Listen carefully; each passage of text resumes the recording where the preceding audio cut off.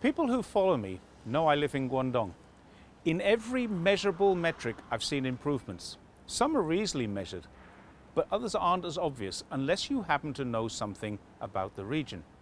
If you happen to be a bear or a leopard, you have a good chance of making your home in Guangdong too. Surprisingly, this is now true of the province.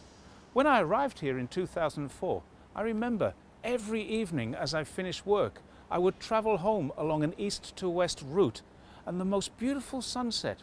The irony of the beautiful varying shades of orange glowing in the distance was that it was caused by pollution. It was a pollution that showed up on the collars of my work shirts. It could be tasted in the air we breathed, and my colleagues kept apologizing me for the weather being so overcast. Around 2013, that started to change. And as Bloomberg pointed out, China's reduction in pollution in the 7 years to 2020 was greater than the US had achieved in 3 decades. But it didn't stop there. China accounts for just 6.3% of the world's landmass, more than 25% of the world's reforestation. There's always detractors saying such things as China still has deserts or China planted the wrong trees. But as the Rapid Transition Alliance, an international organization, has made clear in their report called How China Brought Its Forests Back to Life in a Decade, the benefits far outweigh any mistakes that may have been made. When we think of Guangdong, we think of a work site, factories, dirt and pollution. And that was quite true a few years ago. But now there's an entirely different story. The region is the manufacturing capital of the world.